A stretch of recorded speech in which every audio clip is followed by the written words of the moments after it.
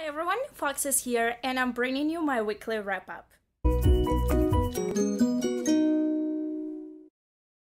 So this is the wrap-up for the week between June 13th and 19th, and I admit I didn't read too much because it was a very busy week for me, but I still have some books to share with you. Although most of them are graphic novels, let's be honest. The first book that I have here is Athos in America by Jason. Yeah, just Jason, there is no last name. I admit when I saw this book in the library, I picked it up just because of the title.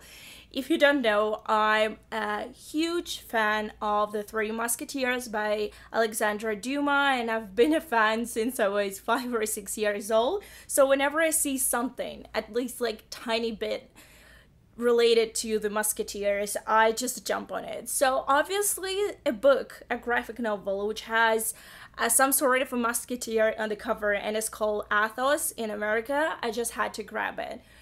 I knew absolutely nothing about this book. I just knew that it's a graphic novel and that was it. I didn't know whether it was related to the Musketeers or not. And to answer your question, not exactly. This is a collection of short stories, all graphic, in the graphic form. There is not that much text in it. And this is the sort of graphics that you can see there. This is a collection of short stories. They do have mature content, so they deal with sex, substance abuse, death, and suicidal thoughts, and also murder. And all of the characters are anthropomorphic, which means that they're animals who look and behave like humans. I honestly don't really know what to say more about it. This is all of the short stories which were there in this collection. The Smiling Horse, A Cat from Heaven, The Brain That Wouldn't, Virginia Woolf, Tom Waits on the Moon, So Long Mary Ann, and Athos in America. To be completely honest, there were some of those short stories which I did not like at all. And only the last one, Athos in America, just because it did have some references. No spoilers, as you know me. I won't give any spoilers, but it does have references to the Three Musketeers novel, and it's also related to another graphic novel by the same author, which is called The Last Musketeer, and this is like a prequel. And that's the only thing that got me really interested in this graphic short stories collection. I gave the book as a whole 3 stars because some of the topics, like some of the stories didn't really make much sense. Some of the topics were not my thing whatsoever. And just because I'm not interested in murder, I'm not interested in psychopaths and all of that, and I don't take pleasure in reading anything like that. But I must say that the twist at the end of one of the stories, as well as the very last story, Athos in America, kind of made it up for me, and I didn't end up giving this book 2 stars. I actually gave it 3 stars, which is, it might be a bit a higher rating than I expected it to give, but still, it was kind of curious read. Not exactly my type of thing in terms of the art or the genres, but still it was pleasant. It was pleasant enough to get me interested in reading something more about this author. So if you're interested in something like this, I wish there was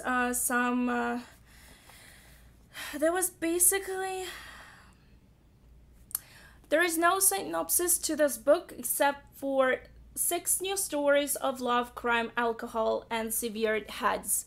That's everything I can say about this book because it's very true to the point. Yeah, 3 stars. If you're interested, check it out. Then I read volume number 2 of Tokyo Babylon manga by Clamp.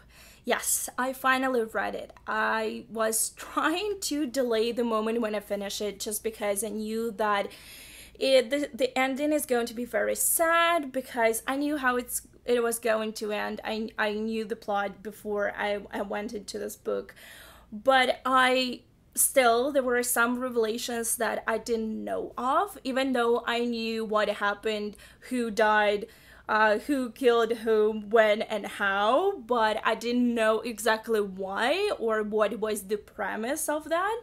But it was a very pleasurable read. I'm so happy that I finally read it, and I cannot really say anything about the plot. I think I said way too much.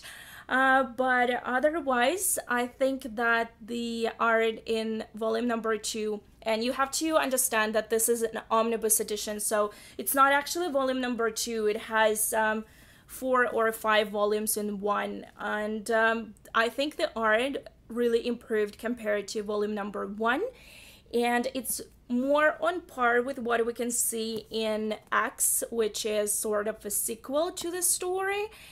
I gave the whole volume 2 4.5 stars, and the only reason why I didn't give it 5 stars was just because the main protagonist, Subaru, he is a very innocent and sweet boy pretty much almost throughout this manga, and his character is so different from Subaru, the way he is 8 years later in X, that I don't want to say he annoyed me because that's not true, but he was too sweet. He was just too innocent, and I know that was the whole point, but at the same time, I just felt that for me, connecting to him as a character was a bit difficult just because of that.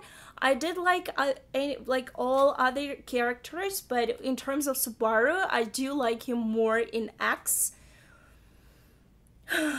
That's why 4.5 stars. Otherwise, it's perfect. Honestly, it's better than volume number 1. Seriously, it is. And I'm so happy that I've read it. I just want to squee. I want to have like a fangirl moment. Yes, loved it. And then one might think that it would have been logical to pick up volumes 5 and 6 of X, which I put kind of on hold because I was reading Tokyo Babylon. But no, I picked up another manga, another old favorite of mine, and the one that I've never read before. And that is Sailor Moon. I know, this is ancient. This is actually... No, I was going to say that this is the first anime that I ever watched, but it's not true. Actually, before that it was Kiki the Witch. I think... not Kiki. Maybe it was Kiki, I'm not sure, but... There was another anime that I watched before Sailor Moon, but Sailor Moon was definitely the anime that got me into the genre back in the day. And I never had an access and never had an opportunity to read an actual manga. I'm not sure when it was released for the first time in English, but I only saw some scans online from original Japanese manga, and I was always curious to read it, but just never had an opportunity. And as you know, about a month ago, I discovered that Sailor Moon was rebooted, the TV show, and now Sailor Moon Crystal is airing, I believe, every 2 weeks in Japan, and it's been translated, so it's available on Crunchyroll, and I'm watching it as well, and that anime is very true to manga. So I decided to pick manga up. I checked my library and discovered that they had all 12 volumes, so I immediately put all of them, have requested all of them, and essentially I got volumes number 1 and volume number 2. I'm still waiting for volume number 3, and I have other volumes on the way as well, but last week I only read volumes number 1 and 2. If you don't know the plot of this manga, it's about a girl named Usagi. She's the main character, she's 14 years old, and she's a bit a weenie and lazy kid. She goes to school, and one day she finds a stray cat who has a very weird crescent-shaped bald patch on her forehead. Turns out that the cat is not there by any mistake or chance. She's actually following Usagi to awaken her as a Sailor Moon, a warrior, and stuff happens. I don't know how to describe it because probably everyone knows the plot of this manga or anime, and Sailor Moon is a classic. I mean, if you haven't read or watched it and you are into anime, especially shoujo anime, which is girls anime or manga, you definitely should be checking this one out. I to be completely honest, I don't really like the very beginning of the series, just because it's focusing on Usagi and when she meets other senshi, warriors from the inner circle, which is Sailor Mercury, Sailor Mars, Sailor Jupiter, and Sailor Venus, and I like them, but they're not my favorites, and my favorites have always been Sailor Neptune, Sailor Uranus, and Sailor Pluto. That's why I'm waiting to get to that moment when they meet, because this is what I want to read about. That's why I gave the volume number 1 3.5, 3.75, around 4 stars, and the same rating to volume number 2. Their main focus is on Usagi and her friends and how they discover things, and they're still looking for that silver crystal, which is fine, but it's not as exciting to read as some other storylines. I was really surprised that the current anime Sailor Moon Crystal is actually following manga so closely. It is so close, in fact, that since I watched those episodes quite recently, it's almost boring to read manga because it just follows panel after panel. Everything is the same. There are small changes, obviously, as the person who watched the original anime series more than once, and I was a huge fan of those series, even though the graphics were not so good back in the 90s, I know that, but at the same time, I was a huge fan of it. And now, as I read manga, it's a bit difficult to reconcile myself with the fact that some things that happened in anime, in that original anime that I thought were canon, are actually not. And there were some things that I really enjoyed in that original anime, and they were never part of manga. I know that in a way it's okay because it's like a parallel universe or some other version of the events, but at the same time I kind of feel cheated because now I'm reading manga and I'm expecting things to go in a certain way, but they do not. They do follow, it coincide almost 100% to what we can see in Sailor Moon Crystal, but because of that I kind of get confused. It's as if I'm reading a very well drawn or very well written fanfic, because I keep thinking that no, it's wrong, it didn't happen like this, but actually did in manga. And if you want to have a look at how it looks inside, it's really old school. It's actually quite cool, you know. I'm enjoying it and I don't have any trouble following everything. I think I can tell why this series became so popular right away, because they're really good and they were drawn pretty well. The only thing which is very different, since I don't have that much experience reading manga, I was surprised that when I recently read a lot of manga by Clamp, and they do have a completely different way of structuring the page and panels, especially X manga. They had very structured pages, very structured pages. It means that you could see which panel follows which, but here, and that's actually what I like. As you can see, pictures are just going beyond the panels. They kind of cross over, and even though there are some pages which are really structured, at the same time there are a lot of pages and a lot of images that just go over and overlap, which is fine, and I think it's pretty cool as a matter of fact. But for me, Sailor Moon is a bit too girly, and I don't know whether I would have picked up the manga without actually watching anime, because anime, I feel as if it's a bit more paced, and definitely there is a huge difference when you watch anime and you're so used to colors, and here everything is black and white. Nevertheless, I'm enjoying it and I cannot wait to read other volumes. Yeah, this is it, guys. This is basically everything that I read in full last week. I did listen to audiobook for a bit, and that was the same one, The Night Manager by John le Carré. I'm still very slowly going through that one, just because I didn't have much time to listen to an audiobook. There is one more book that I've been reading throughout last week and I'm still reading, and this is Assassin's Apprentice by Robin Hobb.